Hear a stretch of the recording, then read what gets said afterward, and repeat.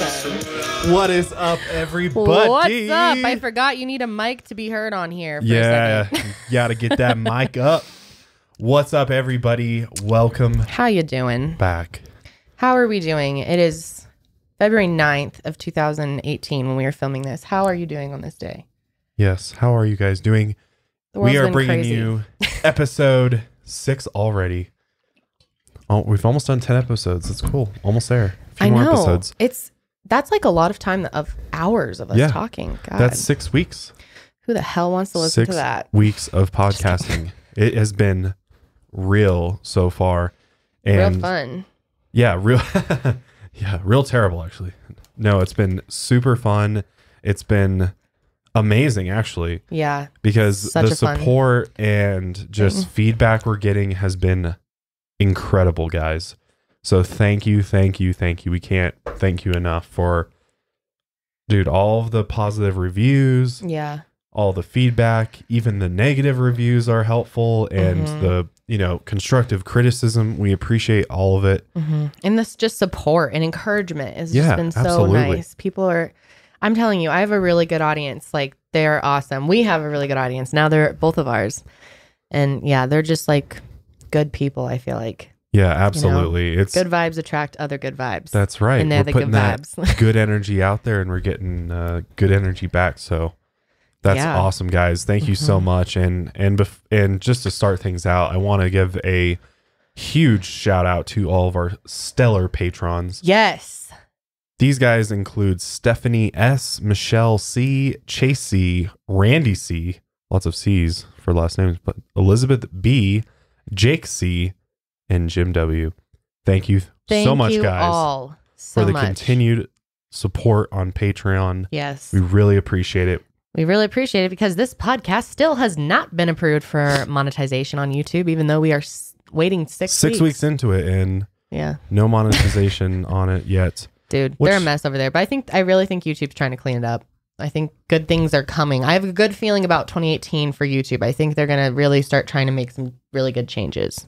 Yeah, I really hope so, because my God, it's been a roller coaster with YouTube lately. Yeah, dude, you got in right when it started getting crazy. Like literally right when it started getting crazy. I started my channel end of March last year. Yeah, that's when shit hit the fan. And shit hit the fan right when I decided to start talking about conspiracy theories and stuff. Of course. Like full time. Like I decided to change my channel completely. Then this happened like that week. I know, it's so bizarre, because before that I feel like you could have posted all of your stuff, no problems whatsoever. I think I would have considered not doing that, honestly, with the current circumstances. If you had known? Yeah, if I had known, I would have been like, maybe because I think a lot of the reason why I'm having such monetization problems is because I talk about conspiracy theories. Well, absolutely. I mean, there's censorship going on, at the highest level, and right. They don't want that shit out there, so trying to punish you. Speaking of conspiracies, though, that's what we're talking about today. Yes. The JFK assassination conspiracy. The granddaddy of all the conspiracies. Seriously, though. King. It's a real mind fuck. And it's crazy how many people believe in it. So, well, we'll get into all that. Is there anything else we had to say? Yeah, I just real quick wanted to mention a few other things in regards to Patreon and just supporting us. Just so you guys know, we did redo our rewards on Patreon, and some of the things that we're doing is actually pretty cool. We're starting to, for one, you get exclusive chat with us through the Discord app, which through that, nobody's done it yet, but you're allowed to ask us questions, and we may pick your question to be featured on the podcast. We're going to start doing sort of a Q&A at the beginning. We'll pick a question or two to answer. Yeah. And so you can send those to us through the Patreon Discord server. So definitely check that out if you haven't already, if you're a patron. But some of the other things that we're doing a monthly Patreon only, live stream. We did one, last week? Yeah, we really did a Patreon. Yep.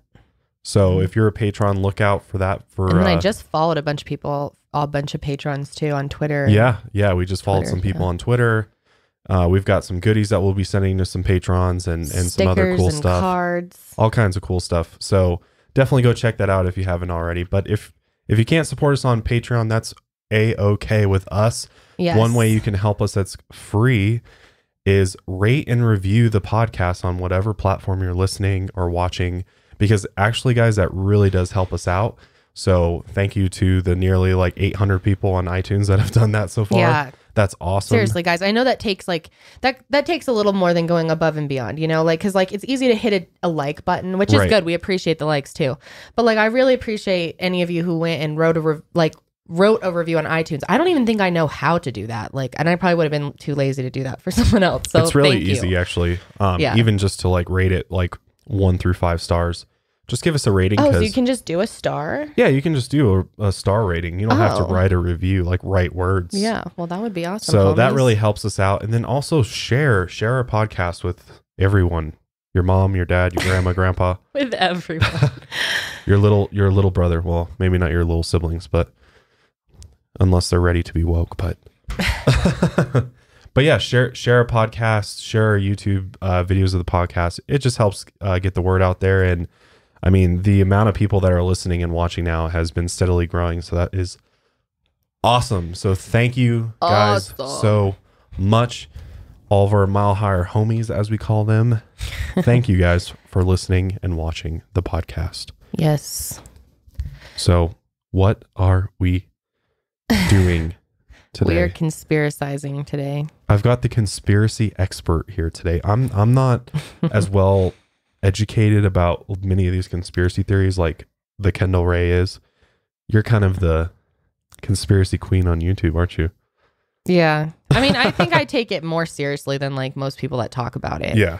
That's the only difference. Like, I'm just like, a lot of people are interested in it, but I'm just like a freak about it. Like, I like really want to know fucking everything. Right. So. And you made a video about the JFK conspiracy theory, what, like a year ago or so? Yep. It was one of the first ones I did because I've been obsessed with this theory. Like, it's so interesting to me. Yeah. And it's one of your most popular videos, I think. It's so interesting to see. Well, I've always just been fascinated with the shooting, but before I knew about conspiracies, I didn't even know about conspiracies until a few years ago. But even before then, I was really obsessed with just the shooting. Like, when we learned it in school, I remember just on my free time, I would like Google the assassination, how it happened. And I'd watch the video like a ton of times. I was a strange child, but a lame duck, as you say. Oh my God. Well, it's really embarrassing. There was so many errors in that video because I think it was one of my first conspiracies I did. So I was really nervous that like the government was going to come like take me out. So I was kind of scared, and I was sick as hell that day. So I said at one point, I said the president was in a lame duck position, which it's definitely sitting duck. And then instead of Secret Service, you said Social Security. Oh, it's so embarrassing. And the president's Social Security forces will. Dude, you know what? That's like, it's so frustrating. As a creator, like, you're just, all of your old bullshit is still available. Like, I go back to some of my old videos and I'm like, what the hell even is this? It's so weird. We all do weird things in our past. Embarrassing things. I wish I did a lot better job with that video, but I'm going to redo it. I'm going to redo the video eventually. But this podcast is about to teach you guys way more about this. It's going to be way more informative than the video. We're going to go way deeper. And now I actually really do know what I was talking about. I was relatively new to this kind of stuff when I did that video. So I understand it way differently now. Yes. So welcome everybody to the JFK Conspiracy Podcast episode. Welcome 9 minutes in. Why are you saying welcome again? Because I'm welcoming to the new part. Everybody into the conspiracy world. You have to be open-minded when you talk about this, and you have to remember that everything the various government agencies tell you is not necessarily the truth. That's the biggest thing. Well, we have actual proof of that now. Right. So yeah, I mean, most people don't think that way though. They actually think that everything they tell us is how it is. And that's just, I mean, provably not true over and over. There's so many explanations that are literally government archive documents that prove that they lie about this stuff. Well, that's the thing about when we talk about especially conspiracy theories surrounding the government, is that a lot of the information that we find out later, because a lot of these memos and letters and, you know, or people do their own independent or people investigations. give their own testimony later on because it's been so many years since this happened, so they feel more comfortable to come out and say, hey, here's what I really saw, or here's what really happened. So that's what's interesting about these conspiracy theories. So we've got a couple stats here that are really interesting about the JFK conspiracy. Yes, it's crazy. So many people believe in this theory. I mean, it's very shocking the amount of people. Even to this day, the majority of Americans still believe that JFK was assassinated in some type of conspiracy, and there was more than one shooter. What's the exact stats on that? So in 1963, they found that 29% of Americans believe that one man was responsible. So that means 52% believe that others were involved in a conspiracy. So 52% of Americans. This is by Gallup. That's pretty lopsided. Yeah, and it's interesting because it clearly shows that the majority of the population believes that Lee Harvey Oswald was not the lone gunman in this. Yeah. And that there is some other facet or person or group responsible for the assassination of perhaps one of the greatest presidents, I think. Well, listen to this. 1976, 81% of Americans believe that there was a conspiracy. And this is Gallup poll again. This is all from Gallup. And now in 2018, it's 100%. I'm just kidding. That's not verified fact, but a lot of people believe it because when you look at this, whether you want to believe it was a big conspiracy or not, this is the weirdest. I mean, this was strange how everything happened. It doesn't make any sense. I think the fact that it was filmed on camera threw off everything. Like if there really is a conspiracy, right? I think the fact that whoever filmed it, yeah, because you can see it, you can see the evidence with your own eyes. So, pretty interesting stuff. Yeah, no, it's pretty bizarre when we start looking at some of this stuff. So, to start things out, JFK, so John F. Kennedy, this guy was not just, if you don't know who he was or you don't know much about him or sort of what he stood for, he was a very progressive president.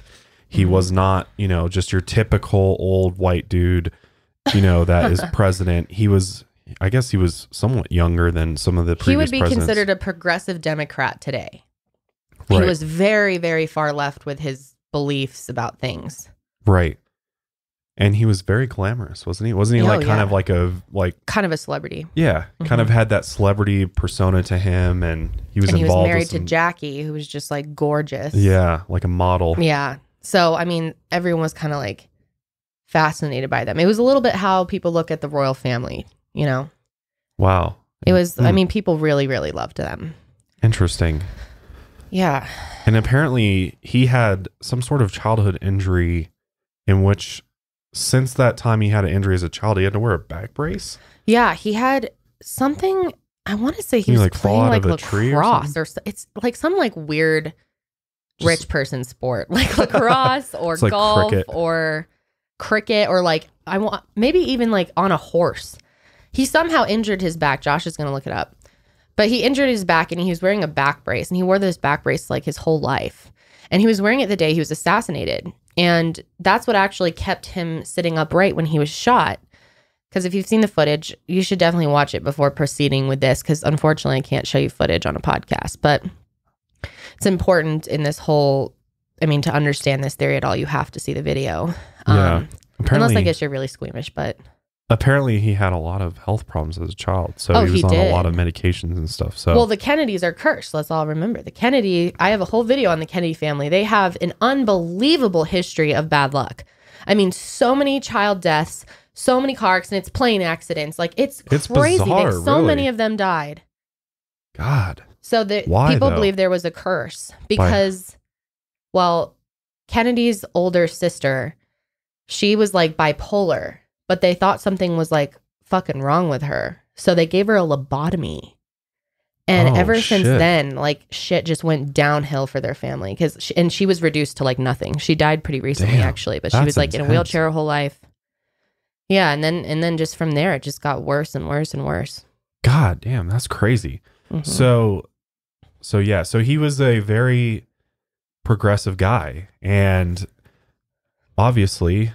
for the time in the early 1960s, being a progressive person was not necessarily the most popular thing. No. And especially when it comes to like the establishment and establishment politics. Yeah.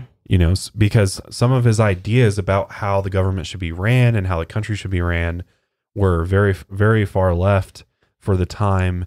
And some of those ideas were like wanting to break up the Federal Reserve and the IRS, which, I mean, we still want to do that to this day. And whenever anybody comes out and says stuff like that, they immediately, it seems like they get no shushed. one does, dude. No one does now. No one does. Yeah, it's true. Because they saw I what feel like happened Bernie to him. Sanders may have said something like that, but he may not have said But something. Bernie goes around it. But Bernie, the reason I always loved Bernie is because he did call out this bullshit. He just went about it in a way that was more politically correct and like right, yeah, kind of played the game a digestible. little bit more, yeah. Yeah, like if you understand it well, when Bernie speaks, you honestly hear it differently than other people hear it that don't understand the corruption within our banking system. Right. Yeah, so he was against the Federal Reserve, the IRS. He wanted to change up a ton of things. He wanted to shut down the CIA or was it the NSA? I don't know. One of those. He wanted to it was either the CIA or the NSA or both. And he talked about secret societies. Yeah. There's a speech. Sorry, I keep cutting you off. I'm not trying to. It's okay. It's okay. I'm excited. No, I have all these things flowing into my head about this. I know. This is going to be a long one. So basically, in a nutshell, he just did not like all the secrecy that existed within the government and has been verified, especially with the CIA and the NSA are the biggest culprits of secrecy and corruption. And corruption, yeah, over history. And guys, they're up to some crazy stuff even to this day. I mean, we don't even know what the CIA is doing. Yeah, dude, we don't even want to get what into the NSA is doing. What we know about that. But it's really crazy. Yeah. So yeah, he was against those secret societies, and he has And there are secret societies for those of you who don't know. I mean, like Freemasons, look up Bohemian Grove. Like there are active secret societies today. Majestic groups. Yeah. Majestic 12. Whatever you want to call them. Yeah. So JFK straight up called them out. Let's listen to this speech where he was addressing the issue of secret societies and how he wanted to do something about them because he felt like it was, you know, how we all feel. That link on accident. I like accidentally. We'll just do undo. Okay. I tried. I did undo and it didn't undo. Undo. It's still not. Okay, we'll go find it. Okay, I'm gonna go find it. But that's pretty brave for, especially the president. Can you imagine, like, if Obama had been like, no, they don't. Hey, we want to get rid of all the secrecy. We want to make our government transparent like it should be. We want to get rid of all these secret government agencies. So here's him talking about secret societies. JFK. The very word secrecy is repugnant in a free and open society. And we are, as a people, inherently and historically opposed to secret societies, to secret oaths, and to secret proceedings. We decided long ago that the dangers of excessive and unwarranted concealment of pertinent facts far outweighed the dangers which are cited to justify it. Even today, there is little value in opposing the threat of a closed society by imitating its arbitrary restrictions.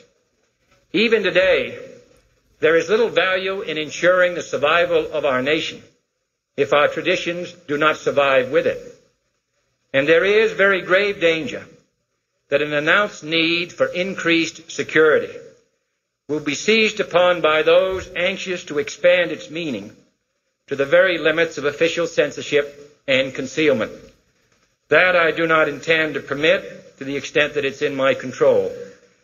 And no official of my administration, whether his rank is high or low, civilian or military, should interpret my words here tonight as an excuse to censor the news, to stifle dissent, to cover up our mistakes, or to withhold from the press and the public the facts they deserve to know. For we are opposed around the world by a monolithic and ruthless conspiracy that relies primarily on covert means for expanding its sphere of influence, on infiltration instead of invasion, on subversion instead of elections, on intimidation instead of free choice, on guerrillas by night instead of armies by day. It is a system which has conscripted vast human and material resources into the building of a tightly knit, highly efficient machine that combines military, diplomatic, intelligence, economic, scientific, and political operations. Its preparations are concealed, not published. Its mistakes are buried, not headlined. Its dissenters are silenced, not praised. No expenditure is questioned, no rumor is printed, no secret is revealed. No president should fear public scrutiny of his program, for from that scrutiny comes understanding, and from that understanding comes support or opposition, and both are necessary. Wow. So that's just 2 minutes of it. That you can hear the whole thing if you just type in JFK secret societies on YouTube. It'll come up. Wow, that's pretty brave for a president to come out and basically call out, you know, yeah, the whole freaking. Well, it's like with what we know now, babe, like this speech makes so much sense. Like I understand exactly what he's talking about. It confirms. I didn't understand it a year ago. Now I do. I know exactly what he was referring to with a ton of that. Right.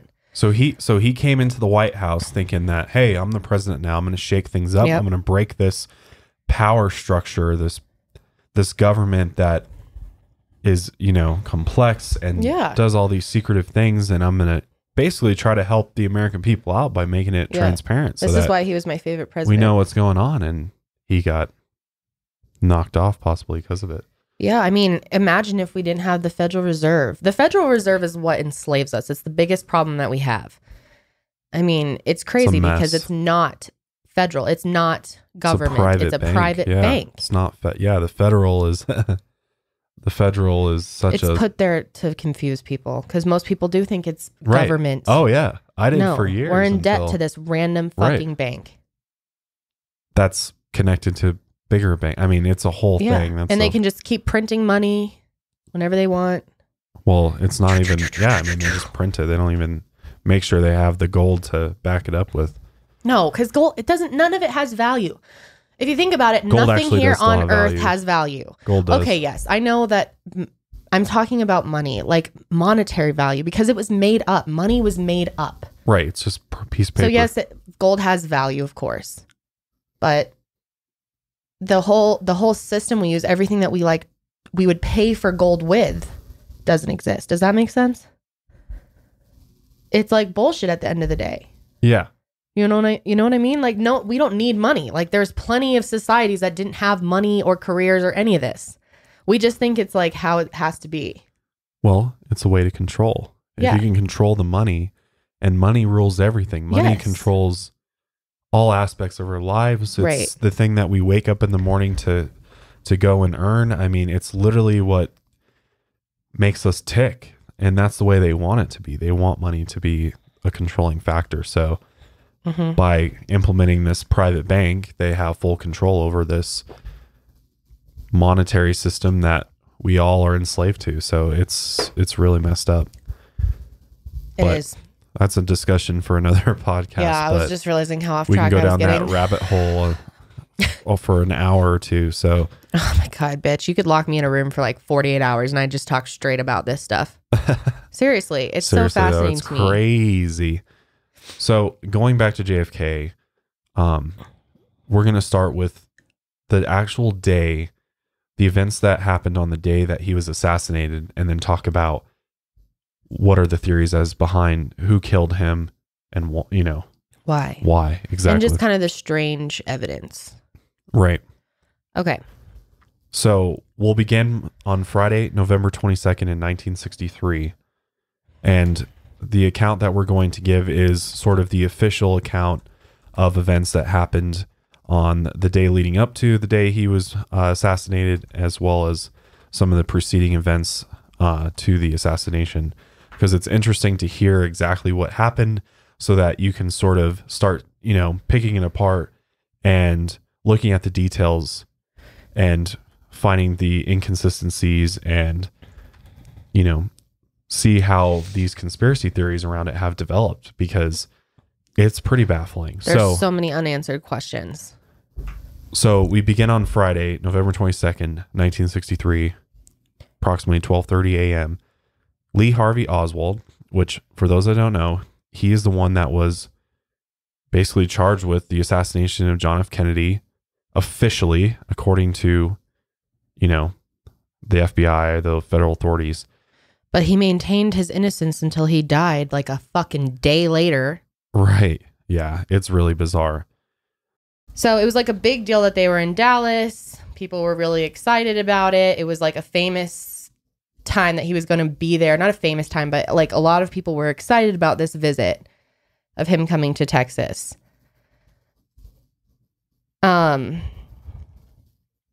So 10 a.m., the weather started clearing up because they had bad weather earlier that day. And they had made the decision to take off the top of his presidential limo.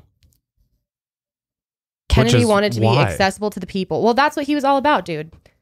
He was all about connecting with people, being the guy for the people. He was a really solid dude that really wanted change because he was not about the power and the wealth and the fame. He already had that stuff going in. He really wanted to help. So he really wanted to be accessible to people. He wanted to be able to see them, shake hands, smile at them. A lot of presidents, I mean, nowadays, no one rides around without a top on their car as a president. Because of these assassination attempts that they don't let the president ride around in open top cars anymore. They shouldn't have let him ride around like that anyway. Yeah, that seems really stupid. Really. Yeah. Well, Secret Service agent Wynn Lawson is the one who decided to take the bubble top off. So this is the morning. So this is, for those that don't know, this is the day of the assassination. And this is earlier in the morning. So around 11:50 a.m., multiple coworkers or witnesses see Oswald on the first floor of the Texas School Book Depository. God, I can't fucking read.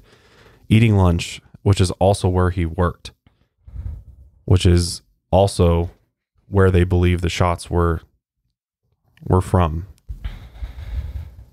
And so at this point in time, the motorcade is kind of making its way through the city, through the Dallas, down these streets. He's shaking hands with people. Yeah,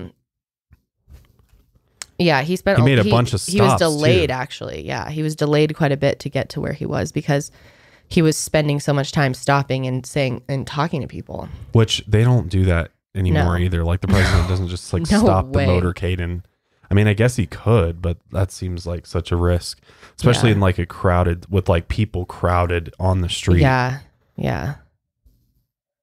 So this is when around 12:29 p.m., the president's limo turns onto Elm Street. And this was weird because normally they don't go in they don't normally go in a 90-degree angle with exposure like that with the president out. That's not protocol.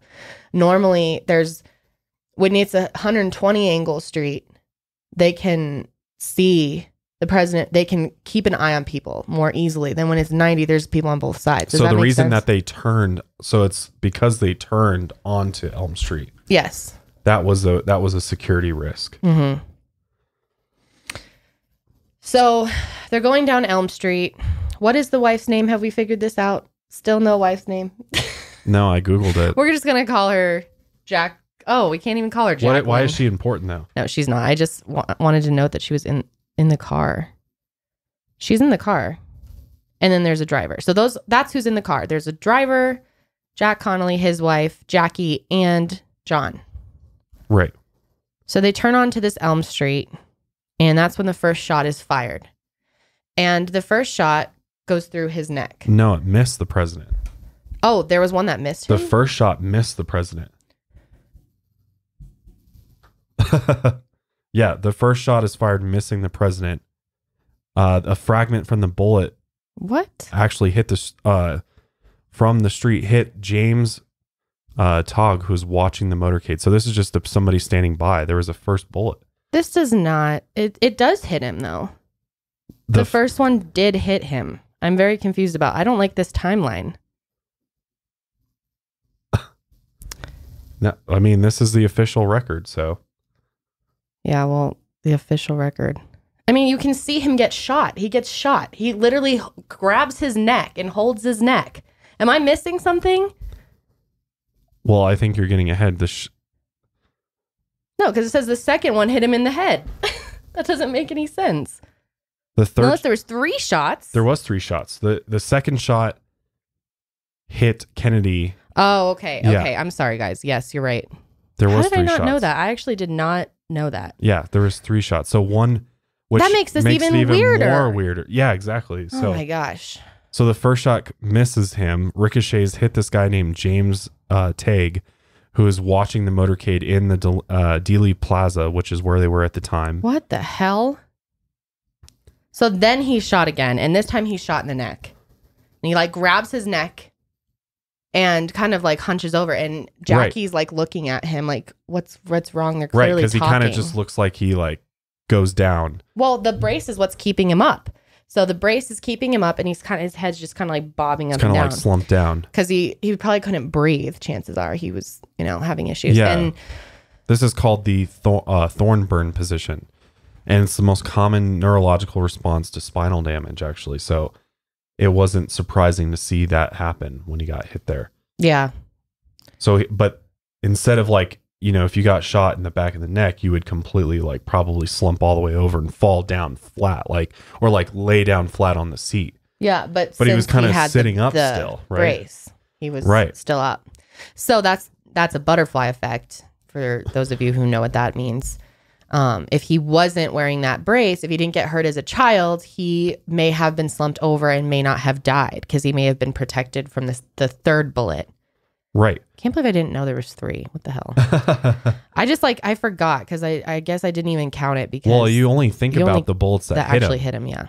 Meanwhile, there was a first bullet, which is interesting that the first bullet missed. So didn't they hear the first bullet ring out? Like, wouldn't you? I mean, you would hear a bullet unless it was that loud. You couldn't hear a gunshot. No. And they didn't know. No. Well, that's the weird thing is like. Why didn't they jump on him as soon as they heard one bullet? Yeah, why didn't they jump on him as soon as his wife has time to check on him? If she has time to react to him, look at him and ask him like how he's doing before they didn't do anything. No, nothing happened. Someone should have jumped on his ass, knocked him down to the ground, and they would have sped the fuck out of there. They would have gone over the grass. Yeah. No one, it's so weird. So the driver keeps going at the same speed.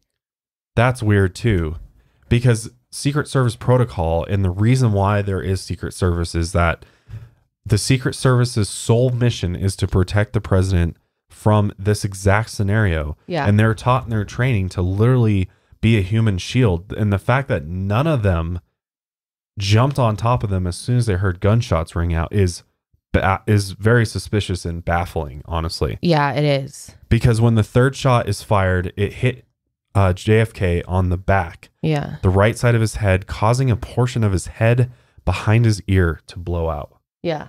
So, God. And right after that, this third shot is fired. The sheriff, Bill Decker, ordered the Dallas police officers to the railroad tracks behind the fence on the grassy knoll. And meanwhile, all this is happening, Lee Harvey Oswald is getting a Coke from the soda machine at his work, the book depository, and then started walking out of the buildings after being stopped briefly by a Dallas police officer, actually. And he then proceeded to walk past NBC's reporter, Robert McNeil, who's looking for a phone to call in the shooting. So Oswald is just like chilling. Like he went and got a Coke. People are like freaking out. There's police. Yeah. And he's just like casually walking out of his work. Yeah. And then get this. He casually hops on a bus and casually goes to the movie theater to have a little matinee showing.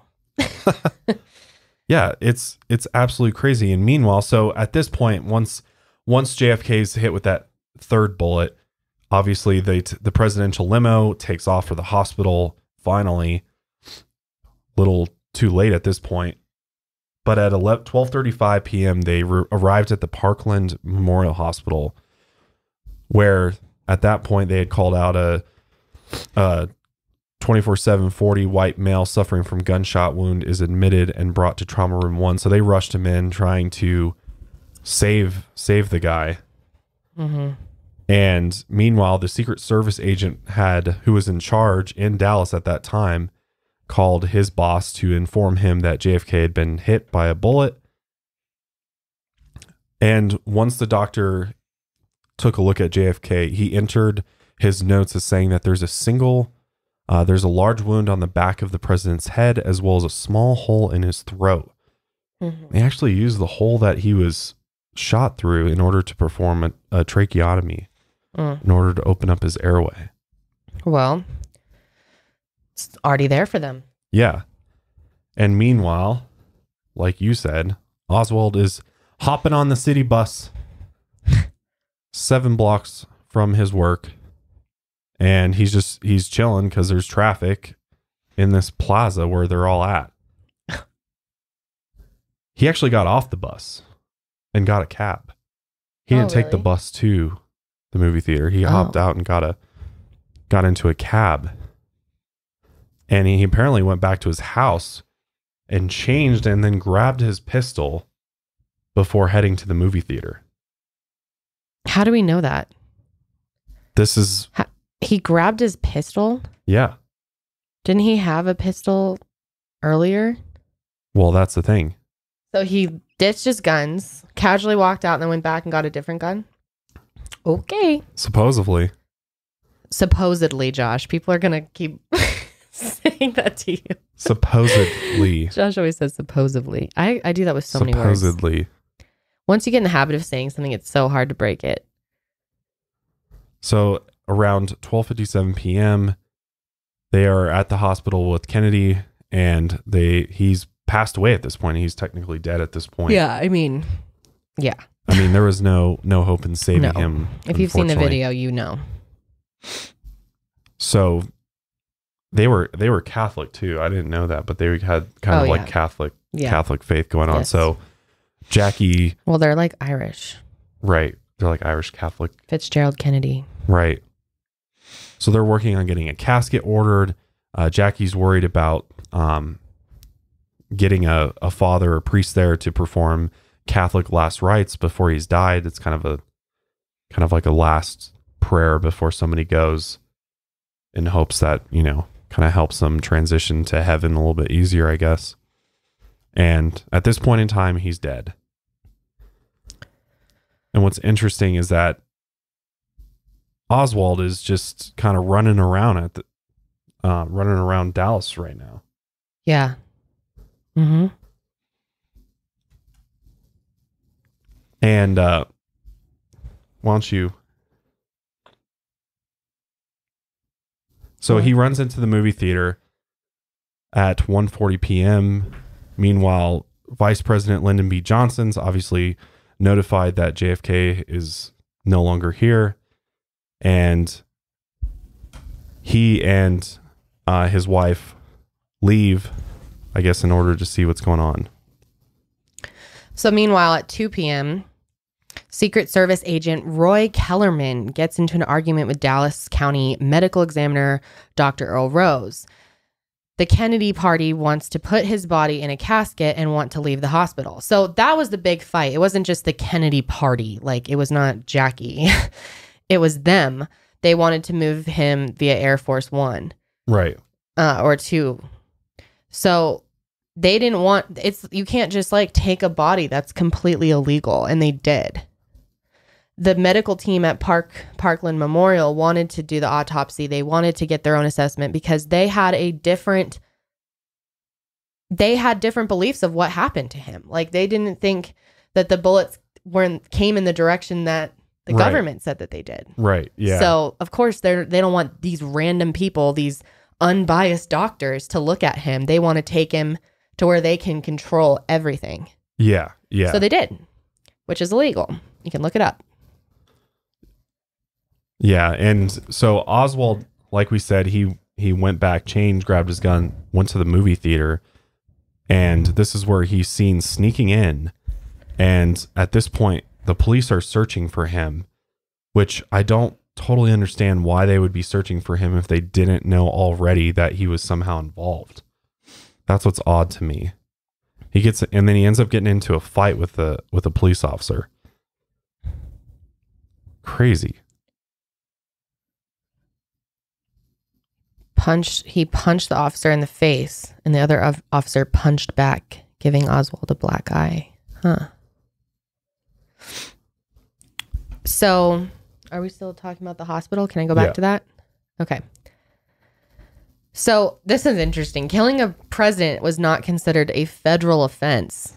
Because of this, the medical examiner argued that the autopsy has to be performed before the body is taken out of Dallas, which is correct. But they said, fuck you, and they did what they want. Right. They grabbed the body. Yeah. So they finally it was quite a fight. They put up a fight to keep him there. They were trying to they were refusing to do it and everything, but eventually they were pretty much like, we're the top of the top. You can't say no to us. And then they did it. Then they took him. So that's been hugely controversial because we don't know exactly, we don't have an unbiased report of his condition. Yeah. No, we don't. I'm still wrapped up about Oswald. What the hell was he doing? Because he got in a fight with a cop, and then a cop ended up getting killed. A Dallas police officer got killed, and that's what he got arrested for, was the killing of this Dallas police officer and brought in for homicide. But he never admitted to doing this. That's what I'm trying to say. This timeline, I think, is very the official story, this timeline we're going off of. So I just want to be careful when going through this, because he said he didn't have a gun. He said never was using those guns. He said he never shot a police officer. He said that he didn't go home and get a pistol. That's not what he says, according to him. I mean, and we don't know a lot. But I mean, that's the thing, was we can't even get access to we don't know what's true and what's not, because everything seems so I don't know. It just seems so orchestrated. It just the timeline is perfectly lined up with what they want us to believe. Yeah. So we have no, I'm sitting here and I've been looking at this research and stuff all afternoon, and I'm still so confused about even what happened. That's why we probably sound so confused on this podcast, because this is just confusing. I can't even really understand what happened, because I feel there's so many inconsistencies. Nothing lines up. There's if you go and look up the timeline for this assassination, I swear I saw 5 different timelines. They all alter differently. So it's what do you believe? Which timeline do you even go off of? That's why I'm trying to be really careful about this, because I know that they change things. They put out official stories. There's so many. I don't trust anything. I look into so many things, and I've seen so much proof of changing the official story, especially when you hear things they illegally moved the body, how they didn't want them to do an autopsy. These are weird things. Yeah, it's really bizarre. It's really bizarre. So Oswald is around 2 p.m. Oswald is now at the homicide and robbery office on the 3rd floor of the city hall, saying he didn't do shit. Right. Saying I had nothing to do with this. I work in that building, so naturally I was there. In fact, should we hear his I'm going to pull up what he said. There's only 45 seconds that we have of Oswald. He never got to defend himself because he was murdered. It seems we'll get to that part. So this is what I'm gathering, is that Oswald, whether or not he was involved with the actual shooting of the president, I'm not sure yet. But it seems he had a target on his back.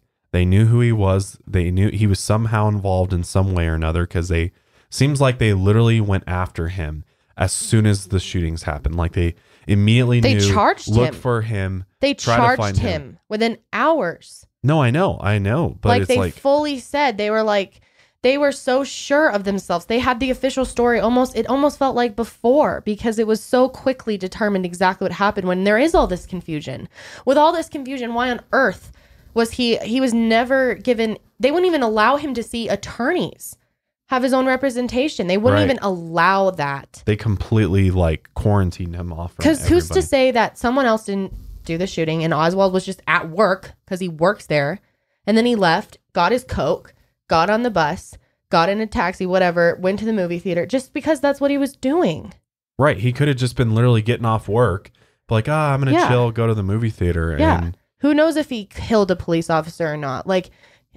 Could be. I mean, it's possible that all of this is the way that they're saying it was.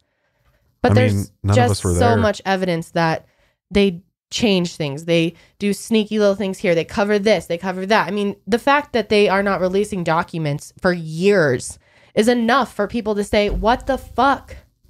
Why don't we get to know this? This is like there should freedom be of another information. Investigation, independent investigation with full access to all this probably class.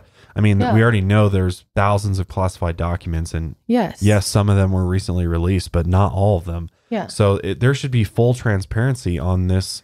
One of our fucking presidents got killed. Like the American people deserve to know, like, our leader, what happened to him, the truth. And it's and like people never want to like realize how this corruption's in there. But like when you think about it like this, so there's five families that are the most powerful families in the world.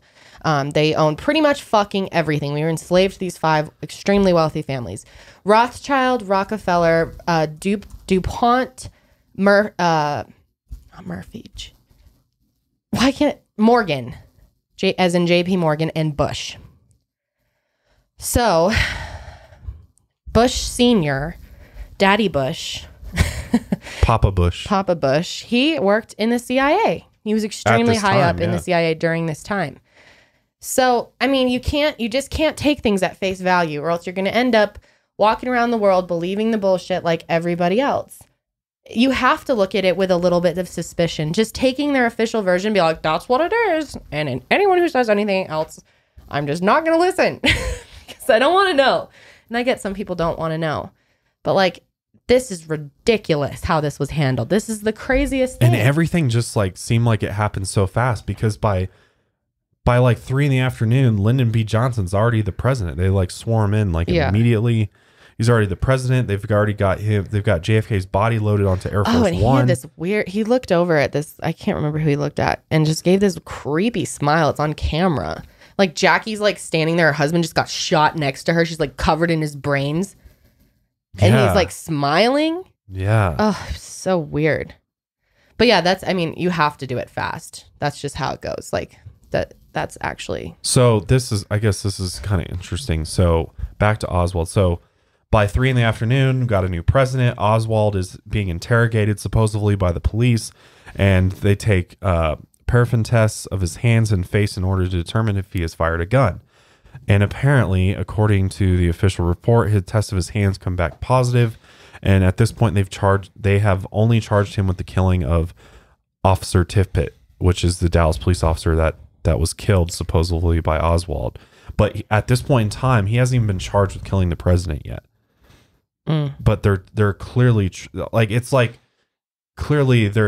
surprising that they're not like doing like a lockdown of the city, like a massive manhunt, like going building to building, searching for a shoot. Like, think about if that had happened today. Like, we would have like SWAT teams going into every building in that vicinity looking for people. And if they didn't know about Oswald, like, why on earth, when he was arrested at the movie theater, there was like a ton of police officers that arrested him too.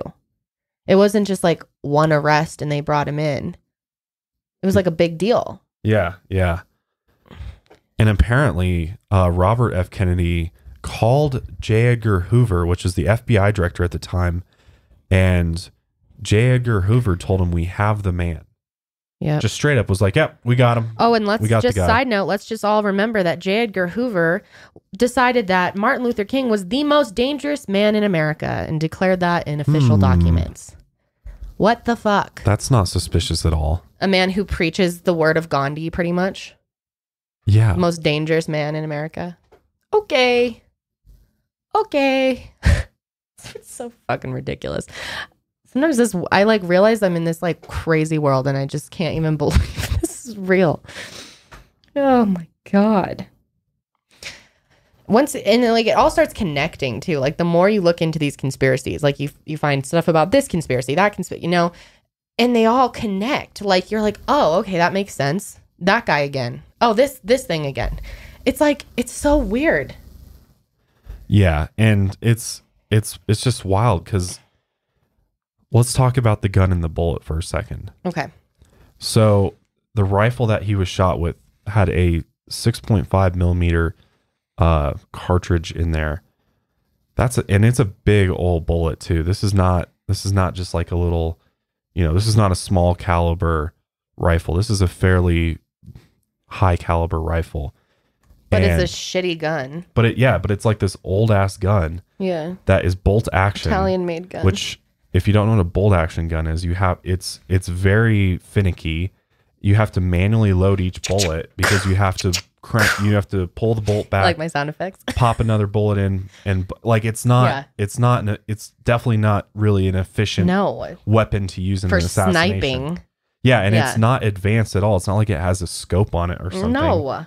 This is just a a middle of the road, fairly old rifle. Yeah, and it was an old rifle. Mm-hmm. And what did this guy Jim Marr say? He said that it would be like it'd be impossible to hit a moving target with this through gun. bushes and people. Like it's insanely hard with this type of gun.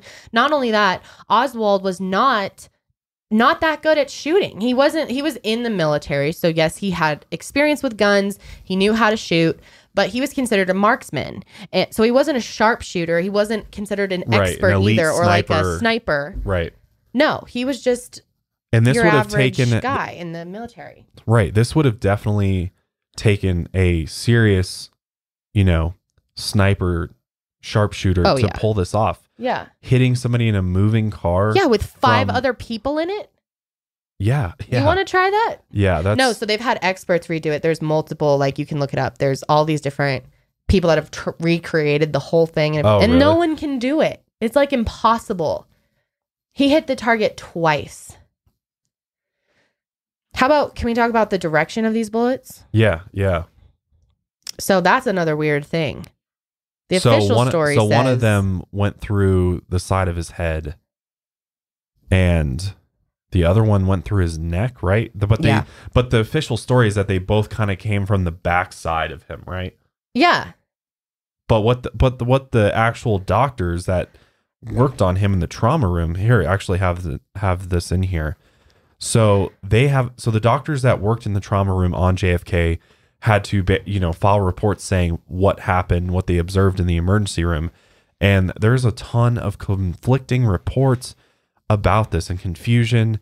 I mean, it just is so suspicious. Mm-hmm. So one of the doctors said that there's a large hole on the right side of Kennedy's head, so large apparently that his cerebellum had protruded from the wound. So his cerebellum. His brain was just... Oh my God. Falling out of his head. That's so... Yeah, dude. Well, you can tell from the video, it just looked horrible. Ugh. I mean, yeah. Which, I mean, with that size of that bullet, I mean, you would expect that to...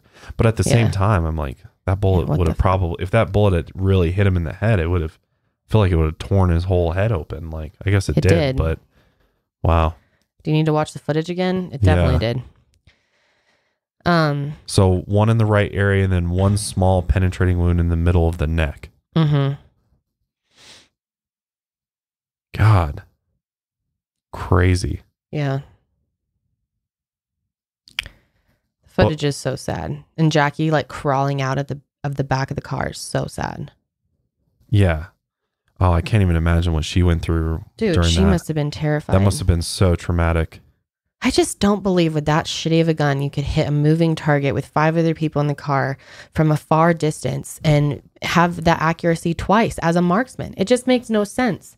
And I think most people, at least, like whether or not you believe in the full-blown conspiracy thing, like most people at least believe that there was more than one shooter. I mean, come on. If you still want to deny that, then dude, might be time to just like open your brain just even a little.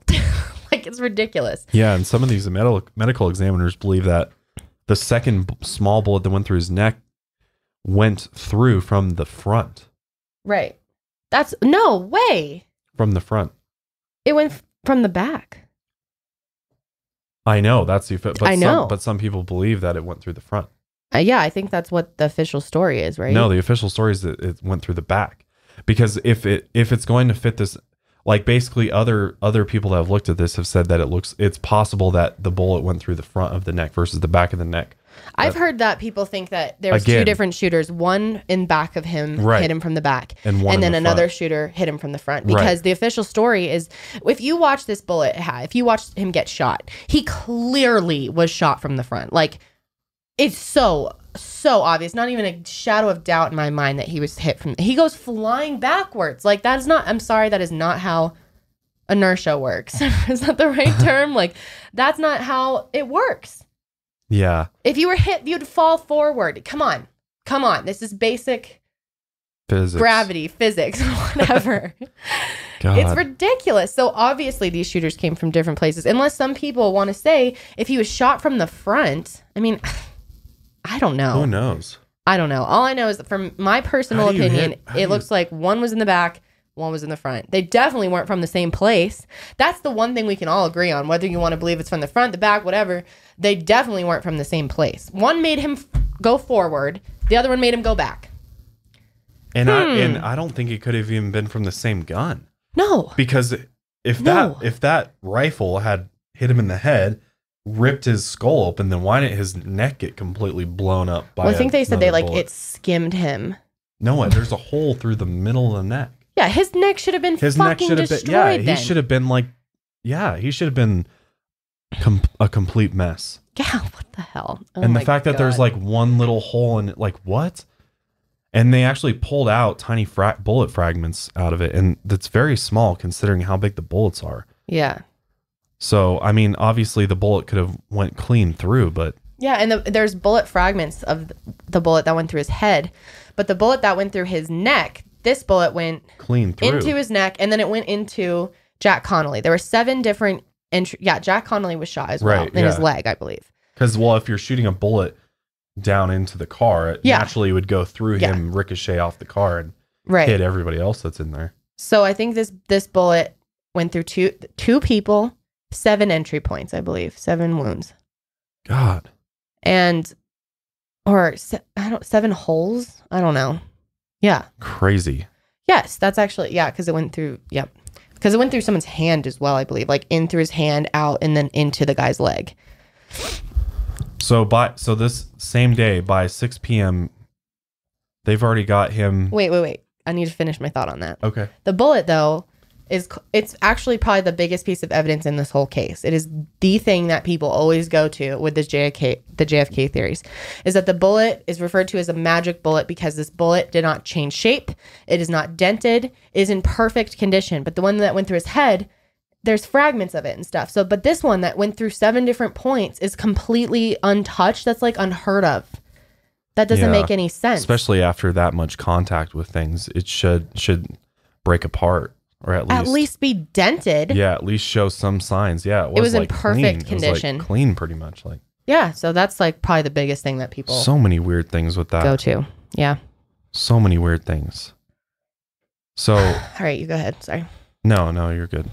So by the time the evening rolls around, they've already got him on the Air Force One. They're already back in Maryland. Robert Kennedy meets Jackie, and Jackie starts recounting everything that happened to Robert. And meanwhile, Lyndon Johnson.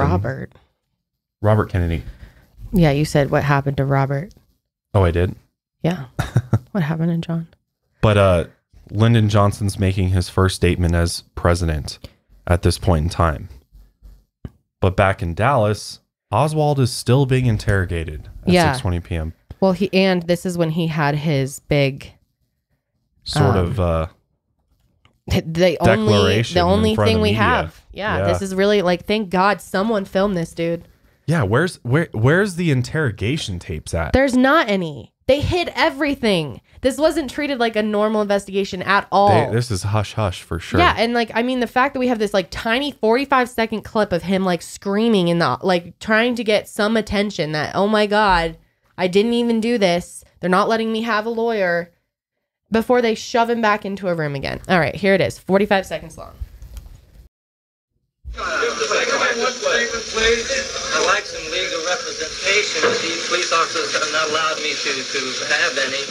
I don't know what this is all about. I killed the black guy. No, sir, I didn't. People How'd you get the black guy? Sir? Did you shoot the president? I work in that building. Were you in the building at the time? Naturally, if I work in that building, yes, sir. Back up, man. Did you shoot the president? No, they're taking me in because of the fact that I live in the Soviet Union. I'm just a patsy. I'm just a patsy. Then they shove him away. Wow, that looks like somebody. That just does not look like somebody that just like murdered a police officer. No, he's like, I want to know what this is about. He looks confused as hell. He looks like he's like, what the hell's going on? He just wants some legal representation. And you know what? James Earl Ray, the man who apparently shot MLK, he was proven in a court of law in a civil trial, as most of my audience knows, innocent, that he didn't shoot Martin Luther King. And he was never given any lawyers at first either. It took like a very long time, and the King family had to fight for him. The King family always believed in him and tried to clear his name until the day he died. God. I mean, people just don't realize this because you hear it in your textbook. James Earl Ray. Okay, yeah, he did it. That's the thing. That's the thing, is they put it together. They make the narrative make sense. They're very smart about how they do it, and they devise the story that has all the components they need in order for it to make sense to everybody. So people will be like, oh, okay, that makes sense. Yeah. Moving on. But not our generation, dude. Our generation is taking a second look. Our generation is really smart, wants to know the truth, wants to dig a little deeper. And I think it's kind of an older generation thing to have this trust in the government, this trust that the version, like, they want what's best for us. They're so honest. And like, you do realize we are pretty much enslaved by these people. I feel like people have such an issue realizing that things aren't what they appear to be. Or like what they're being reported They're so as. like grateful to their country or indebted to their country. They don't want to even like consider that there could be this like sketchiness going on. And there's so much proof of it. They just want to ignore it. And so most people won't question the official story. Right. I learned it in my textbook, so that's the truth. But how would you know any different if you didn't know about these conspiracy theories, or if, right. A lot of people just think these conspiracy theories are bullshit and just like literally laugh at them. Yeah. I have say, like people in my life crazy. that think I'm insane. You're crazy because you think there's a conspiracy around the assassination of one of our presidents. It's like, really? Like, am I really crazy? Because like with the MLK thing, I was just arguing with with someone about this. They're like, what do you mean? Obviously it was James Earl Ray. And then I told them there was a trial with a full jury where he was found not guilty. What do you think of that? And they don't know. They like their jaws drop. So got to open your mind these days. And you know what? It's not people's fault because it is like that. I didn't know for a long time. No, it's not people's fault because it's not, the information isn't readily available. As you're seeing, like, even with us doing this podcast, it's like, you got to really dig. Oh my God, guys. You got to dig deep to find like the truth. Like, that's the thing about it. Yes. The truth is not just like on the surface of, of all of this information. It's buried deep within all these lies and intertangled. And it's just a complete, especially complex. With this conspiracy theory. I've just right now doing this podcast, I'm realizing like what a clusterfuck this is. Like this is just such a fucking mess. Like I can't even believe that more people don't realize how sketchy this was. Like, well, you can't even find the information to make the decision for yourself. If you type in JFK conspiracies on Google, you're going to get 10 pages straight of just why so many Americans believe this conspiracy. Why do so many Americans believe that JFK was still murdered even 50 years later? Like, these are the articles that are available they for us on instantly this. Try to make you feel dumb for even questioning the official Look at story. how many dumb Americans believe this. How about look at how many damn Americans believe this, guys? Like, right. They're all just wrong. Well, I think it was a lot easier at this time in the 1960s. You don't have the internet. You have they have total control over over what's the media shows, what the media reports. I mean, it was way more controlled back then, but now through, WikiLeaks and all these different ways of getting, once classified information, and we're starting to see these official government docs roll out where it's literally spelling out in plain text that they're fucking doing sketchy shit. Yeah. The CIA is conducting assassination attempts on other people around the world. And collaborating with the mafia. There's proof of that in the JFK files if you actually would like to educate yourself on it. I mean, these files too, were, I think it was in the 90s, I want to say, that because it was like in 25 years from now, we're finally going to release all of the JFK documents. It's like, why do we need to wait 25 years to get the truth? And there's still a bunch of pages omitted. And like, that's just the version that's just like how much there's definitely documents that aren't even like, not just undisclosed, but just like not even mentioned, period. Yeah. Just fuck me up, man. Fuck me up. All right, moving on. But so JFK is taken back to Maryland, where the government does their official autopsy on him, and the autopsy results. So again, there's all this controversy with the autopsy, with why wasn't the autopsy done by, more independent medical examiners in Dallas, and why did they hurry him to, the Air Force Base where they could have, these military doctors do this autopsy, and they were the ones that released the official report, of course, saying that JFK was killed by 2 shots from the rear. And there's actually a picture of the autopsy report of the sketch that Commander J.J. Humes made, and it's pretty sloppy. And the doctor who actually made the sketch later admitted he had made a mistake, causing people to think that there may have been a second assassin. So he made a mistake. So it's just a complete mess. They didn't record anything correct. It seems like there are people dropping the ball left and right. Yeah. Nothing was followed to protocol. Rules being broken everywhere. Yeah, and the fact that Parkland Memorial Hospital had a completely different assessment of his body is crazy. Yeah. It's bizarre. And this whole time, Oswald's like, it wasn't me. I didn't shoot anybody. I don't know what the hell's going on. Mm-hmm. And the police are trying to figure out how to connect Oswald to the rifle. Yeah. How did they connect him to that? Well, they ended up connecting him after he fucking died. Then all of a sudden they had his fingerprints on a gun after he was dead. Well, of course you can put a dead body or easily. A dead guy's That's fingers. The thing. Yeah. They just wanted to close this case up and call it solved and move on. And where the hell was he where someone was able to kill him? Right, because literally the next day, November 24th, Oswald was brought to the basement of the Dallas Police Headquarters on his way to a more secure county jail. And a crowd this was 2 days later, actually, but yeah. Sorry, I just wanted to clarify. Because it was the 22nd that he was shot. No, he shot on the 23rd, dude. This right here says 23rd. Shot Kennedy on the 22nd. Oh, yeah, you're right. I'm sorry. So the 24th. 24th. So 2 days later. Yeah. 2 days later, he is brought into the basement, and there's all these police and press with live television cameras rolling. Yeah. Gathered to witness him leaving this jail. Mm-hmm. And as Oswald came into the room, Jack Ruby emerged from the crowd. I'm pretty sure he was just like a bar owner. He was just like some dude. Yeah, he was a nightclub owner in Dallas. Yeah. Just right. Emerged from this crowd and shot him with a single shot with a .38 revolver and shot him at 12:20 p.m. Yeah, let's listen to the audio of that.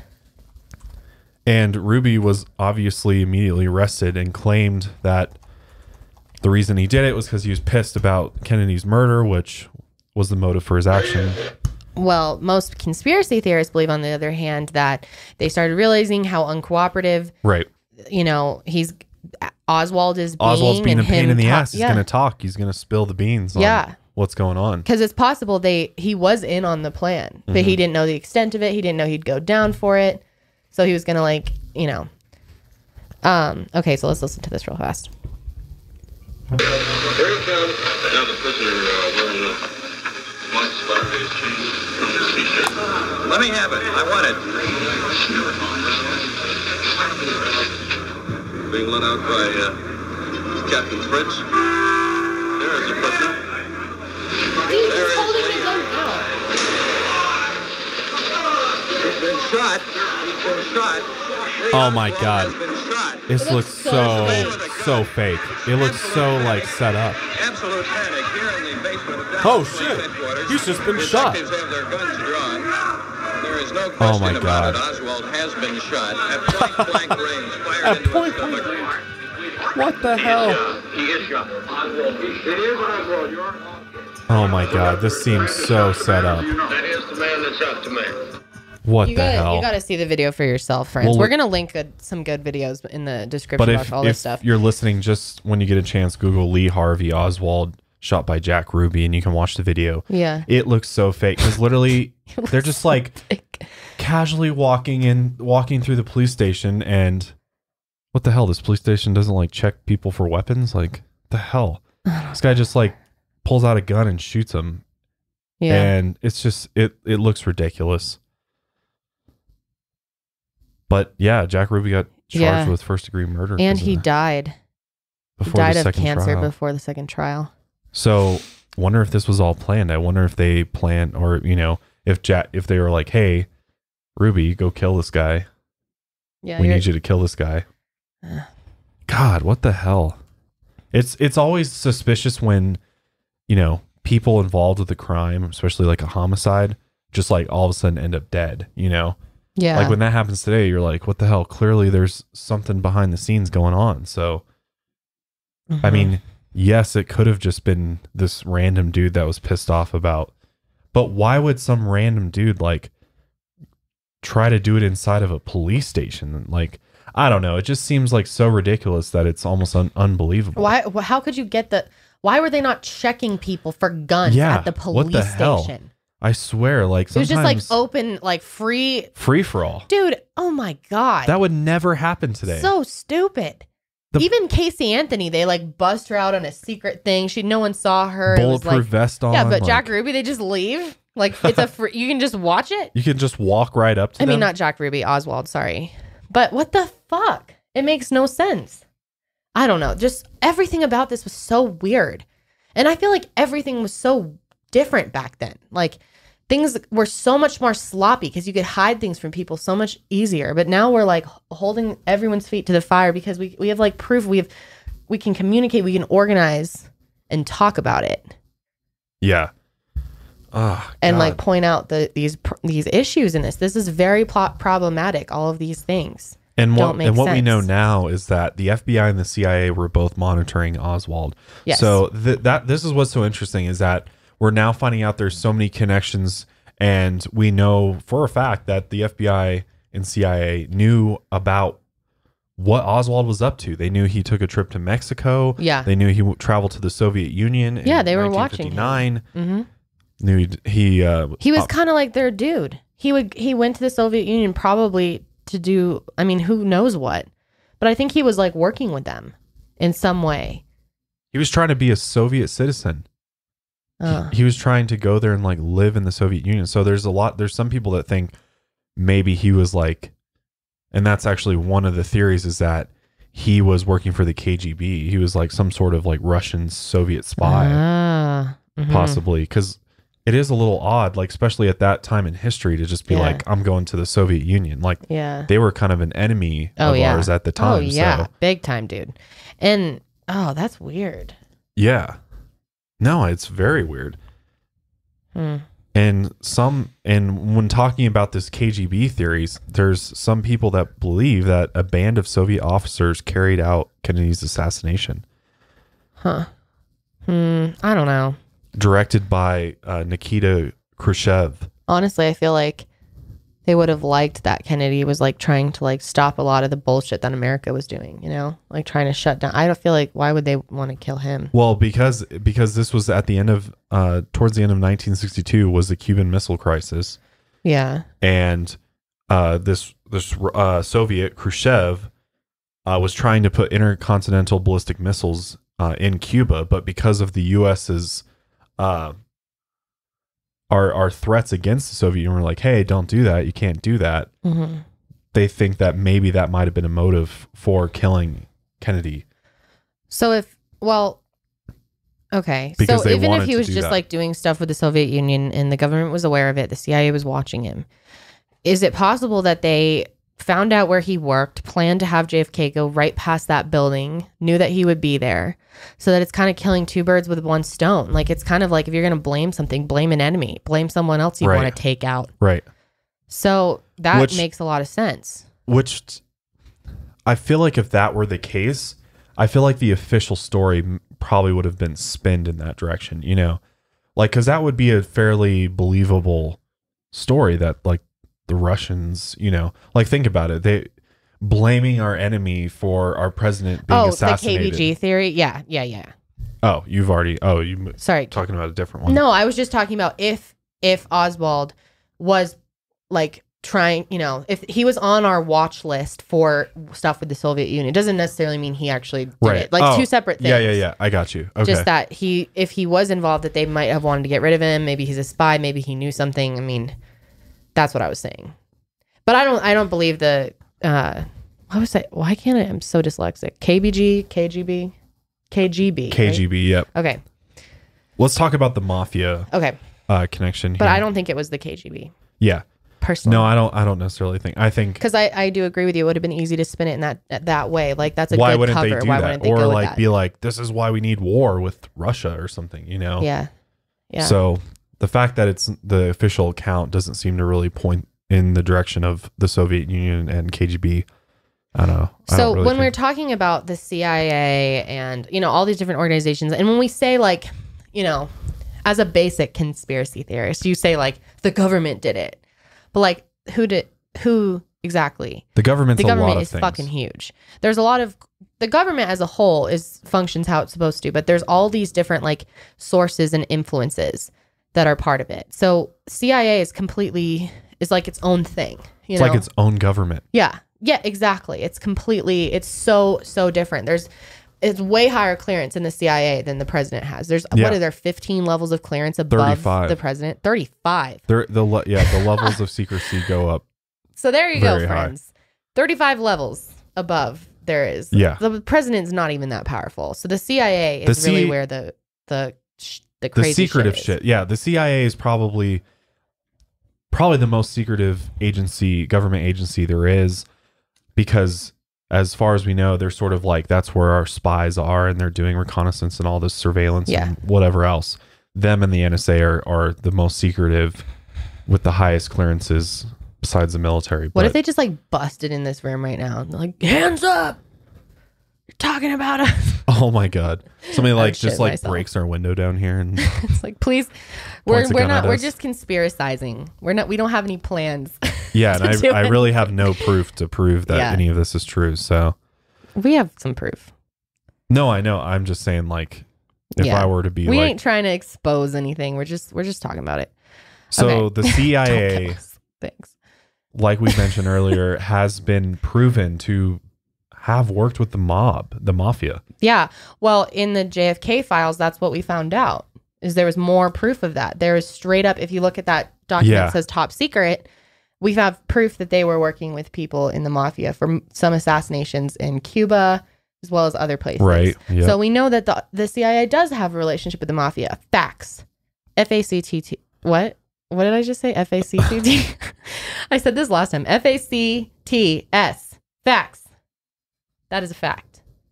So, I mean, doesn't that make you a little curious? Like, come on. No, I know. And at this time in history, both the CIA and the mafia had a shared interest in overthrowing Castro in Cuba. Yeah. Since the mafia actually had a number of investments in Cuban casinos that were at risk of being shut down. Yeah. And like you just said, the JFK files show the CIA did work with the mafia to take down Castro. Right. So it's possible that they worked together in order to assassinate Kennedy. Yep. Which is not totally out of the question and could totally be, because I mean, if you know anything about the mafia or, you know, mob groups, they're very organized. They're very good at what they do, and the fact that they know how to get away with shit like this. I mean, look at Al Capone and all these famous gangsters and stuff. Like, they got away with so much shit before they finally got caught and, you know, in prison and stuff. Like, I don't think our generation quite understands it. No, we don't, because we really don't have something. Well, I mean, we do. This was mass organized crime that was just as big as a government agency. You know, it was just as powerful and like just as hard. And that, I mean, to go with that theory, Robert Kennedy was very, very against the mafia, was really actively pushing to shut them down.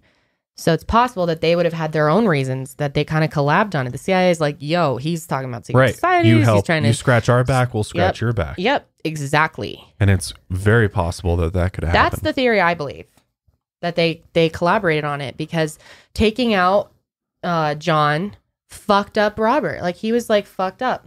And then he got assassinated a few years later. So, which, this theory plays into the multiple gunman theory. Oh my God, is our lava lamp working now? Working. Whoa.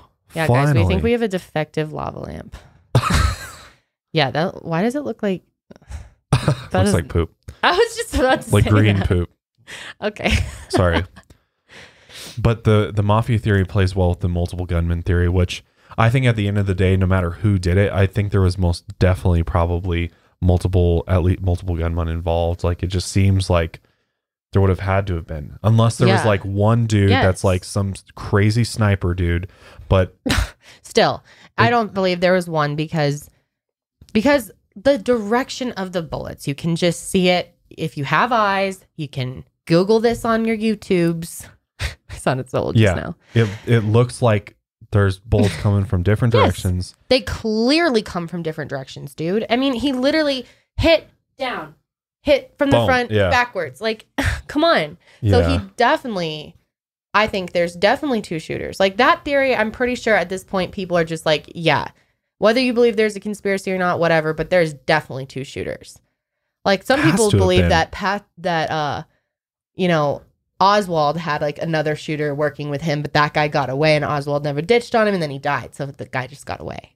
Yeah. So some people, like, when they refuse to look at like the government possibly being the answer to this, maybe they come Oswald up with, just had like a counterpart that escaped. So even people that don't believe in the conspiracies still believe that there were two shooters from two different places. God. Or maybe it was the Umbrella Man. Yeah.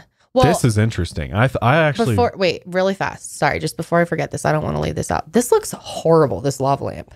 Yeah, it's still heat. It looks like it. We'll see if it heats up all the way, but... Crazy. But no, what I was going to say is there's multiple acoustical scientists who have set up this whole situation and have determined that from the noise, because what was it? There was a recording. Let me find this in our notes. We have like 30 pages of notes. Oh, that the actual... Yes, so heard. A microphone on a police motorcycle traveling in the presidential motorcade had been stuck on the on position, and the sounds had been recorded on a dicta belt machine at Dallas Police Headquarters. So they have recording of the bullet sounds. They have recording of the whole thing happening, sound. So the acoustical scientists reset it up, and they determined that these bullets came from two separate directions. That was their findings. There's multiple scientists that came out with that. Interesting. That finding, yeah. Wow. Yeah. God, there's something going on here. There's been tons of things set up like that, like tons of experiments where it never makes sense. It never works out. No one can ever explain how this happened the way that they said it did. Right. God. But this is one of my favorite theories. The most famous. This is just because I think it's really interesting to think about. Yeah. But one of the most popular theories is that maybe one of these multiple gunmen was this Umbrella Man, which was a figure seen mysteriously holding a black umbrella literally on Elm Street, right as like on the street, right as the motorcade was passing him when JFK got shot. And this dude is just holding an umbrella on a 68-degree sunny day in Dallas, open. I mean, it could just be like the logical answer to this is that he just had it open for shade. That's what I mean, that's one thought. He could have just been like getting some shade. Yeah, as people do. It is weird though. But I don't know if it was as weird back then. Like, I think it was kind of a fashion thing. Right, just kind of like to carry your umbrella around everywhere. Well, like, not everywhere, but like even on a sunny day. Sorry. I mean, for all we know, like skin cancer runs in the dude's family. Yeah. I don't know. There's a lot of reasons someone could have an umbrella out, even if it's not raining, because I think back then it was just like a shade thing. And like even before that, there was a time where it was completely normal to have a umbrella out on a sunny day. Like women had like, whatever. I don't even remember what they're called. Fashion umbrellas. Yeah. So, I mean, it was a big black umbrella that kind of matched. Maybe they just wanted to, as they were waiting and watching, standing in the sun, they may have been waiting a long time. JFK was taking a long time because he was saying hi to people. Right. So maybe he just didn't want to maybe he's bald for all we know. Didn't want his bald head to burn. Well, the reason that this theory exists is because it's possible, and we know that the CIA has this technology. Like, obviously, the CIA being spies, they've got some James Bond shit. They've got some, like, secretive weapons, like guns built into, like, everyday normal stuff, like flashlights, umbrellas, probably. So the theory goes that this mysterious person with this black umbrella had this special umbrella that could shoot one of these darts. And that possibly this person shot a dart that went through JFK's neck, possibly, which kind of hard to believe because I feel like a dart would probably not go clean through and they would have found a dart. But it's possible that this person shot a poison dart into Kennedy's neck, which could have helped immobilize him in order to allow for whoever else was out there to deliver the kill shot to JFK. So, well, that makes sense. It's possible. And the Secret Service knows that these weapons exist. So it's in their protocol to not allow people to have. It just seems like this was like so relaxed that. Yeah. Well, the first bullet I could believe was from a flechette. It kind of did. Maybe it was a combination of that umbrella and a gun. If it really was the CIA and they had some type of umbrella shooting technology, you know what I mean? Yeah. Because like I don't think it could shoot a bullet. I mean, maybe that explains why his neck wasn't like completely destroyed. Yeah, yeah. You know? That's what people think. Right. Is that this umbrella dude, it had this like dart gun built into his umbrella. Yeah. Huh. It's possible. I mean, it's possible. We don't know. Well, you know what's interesting? I'm going to play this. Bill O'Reilly. We never see him these days since he sexually assaulted a bunch of girls. Fuck Bill O'Reilly. But Bill O'Reilly did a report on this as a young chap. I just think it's so funny. It must have been it looked like the 80s that he did, the 70s. Yeah, it must have been. It's it's 1979, this report. Okay, so this is Bill O'Reilly's voice. Bill O'Reilly investigates. Dallas, Texas, 16 years ago, the last moments of President John F. Kennedy's life. Here is the first sign of trouble. Kennedy reacting with his hands to something, his wife Jacqueline looking at him, and a man with a raised umbrella standing only yards away. Moments later, 2 bullets slammed into the president from behind. Why is there an open umbrella near the president when this is against Secret Service rules and the temperature in Dallas on November 22nd, 1963 was 68, skies sunny? And who is holding this umbrella? These questions have been the subject of research and debate for 16 years. Now, this man, Robert Cutler, is charging that the man holding the umbrella was part of a conspiracy to kill JFK. Cutler, a Massachusetts architect and Harvard graduate, has been researching the JFK assassination for 13 years and is convinced his theory is correct. Basically, this is Cutler's theory. On a warm, sunny November day, just like this one in Dealey Plaza, a man held up an umbrella just as President Kennedy approached in his car. The man shot a dart into Kennedy's throat, the umbrella being the firing mechanism. Now, all this sounds a little far-fetched, but some researchers believe it, and they point to some hard evidence. First of all, the dart or flechette. This dart was found in a Hartford gun show in 1977, and Cutler believes it is similar to the one allegedly fired at Kennedy. It is a matter of record that the CIA developed such a dart and a firing system for it. This man, Richard Bissell, an ex-CIA agent who lives in Farmington, confirms the weapon's existence. This is Bissell's home in Farmington. He refuses to talk to us on camera, saying he's too busy. But over the phone, he did tell me that the CIA did indeed have a dart or flechette weapon well before JFK was assassinated. So, in 1963, the umbrella firing dart did exist, and Cutler has made extensive drawings detailing how the dart could have been fired.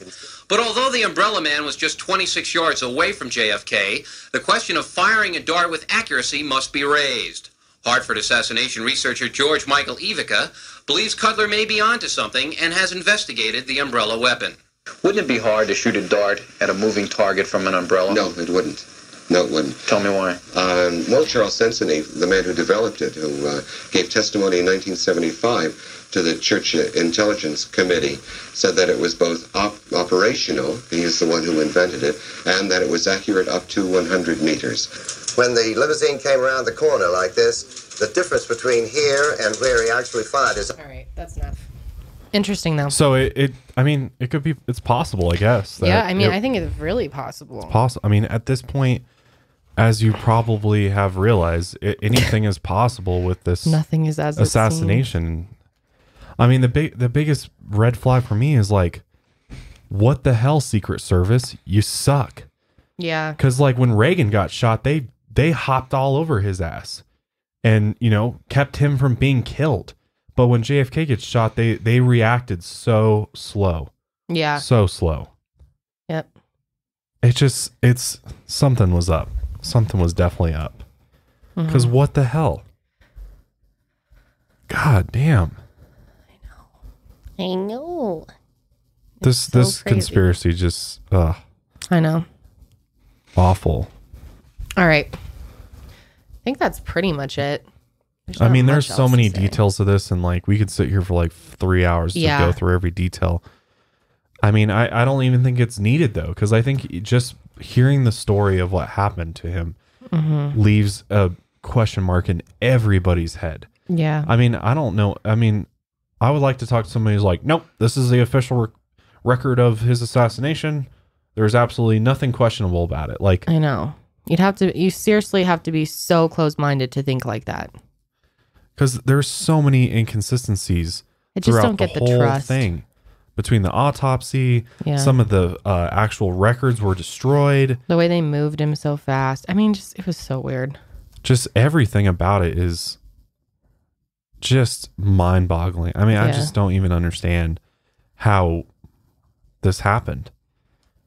You don't understand how it happened. How this happened, and like people at that time didn't like rage, and like people did rage, but like people were upset that at the time you're angry at Oswald, the gunman that just killed JFK. We love JFK, and of course we want to believe.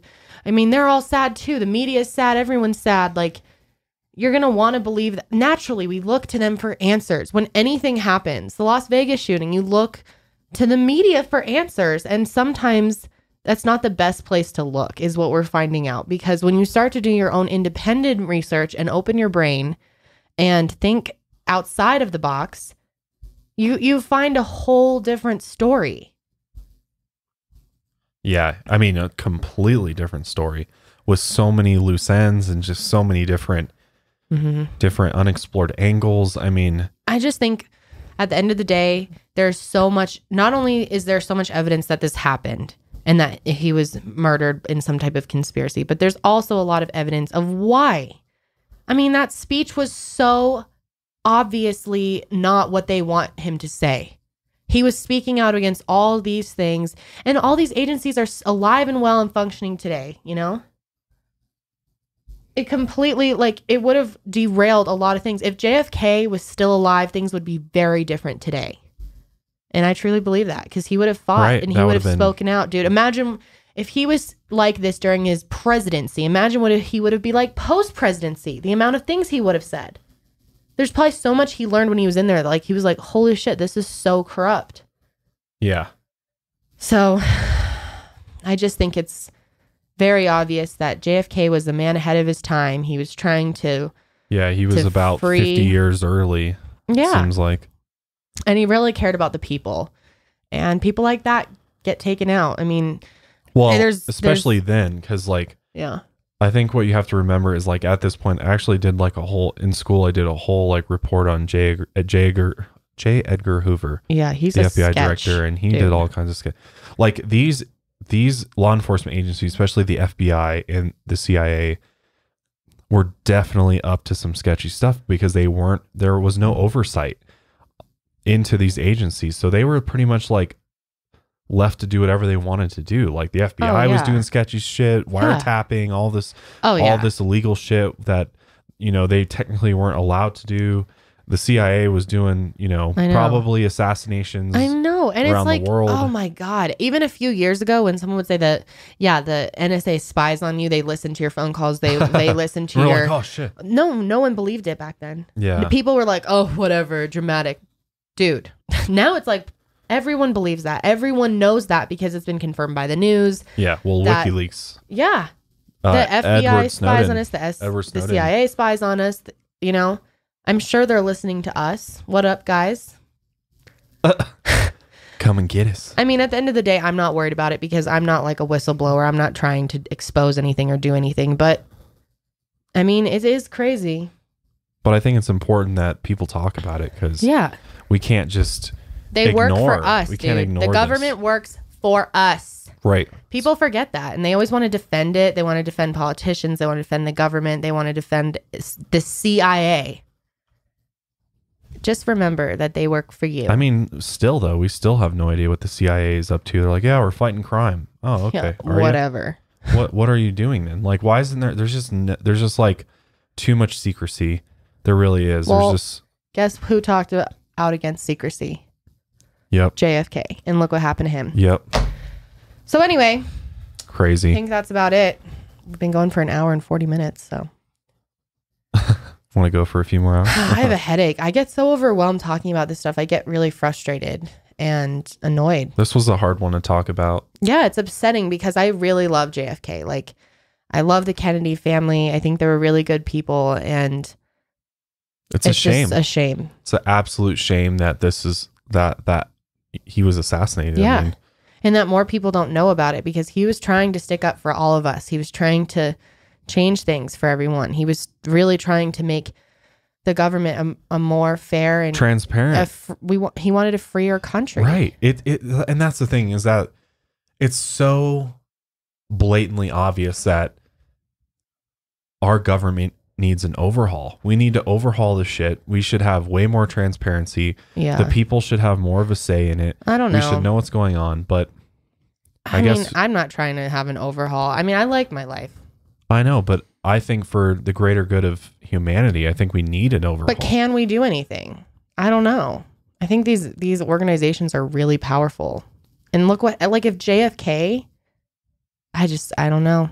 It makes you feel a little hopeless, I have to say. Personally, it makes me feel like a little overwhelmed. Sad. Hashtag sad. Okay. Well, that's a wrap. Well, that's a wrap. We want to know what you guys think. So share your, if you're watching, share in a comment. If you think we're full of shit, share in a comment. If you love it, share in a comment. Yeah. And let us know if you have a different theory. There's other conspiracy theories that would be interesting to talk about. This one's just hard lot. Because I just, the timeline's just so wonky. There's so many like confusion and there's so many conflicting stories. It was hard to even like come up with like a solid timeline that makes sense because like there's just so many conflicting things. So it's not very straightforward. Yeah. Well, that's how conspiracies are. You have to piece it together yourself. But I was thinking for the next one, we could talk about the Titanic if anyone is interested in that. I've just been really interested in that lately. The Titanic's fascinating. I would love to talk about the Titanic. Yeah. I've always been fascinated by that. Well, thumbs up if you guys want a Titanic conspiracy video. I mean, a podcast coming up soon. But that's it. That's a wrap. Yes. Thank you for joining us. Yes. For episode 6. Be sure to the Mile Higher Podcast. Subscribe. You can listen to, where can you listen to us, Josh? You can listen to us wherever you want. Basically, iTunes, Spotify, milehigherpodcast.com, SoundCloud, wherever you can listen to a podcast, you should be able to find us. So be sure to subscribe and we will be back next week with another episode for you. Yes, thank you for your support. Stay woke, and we will see you later. See you next time, guys.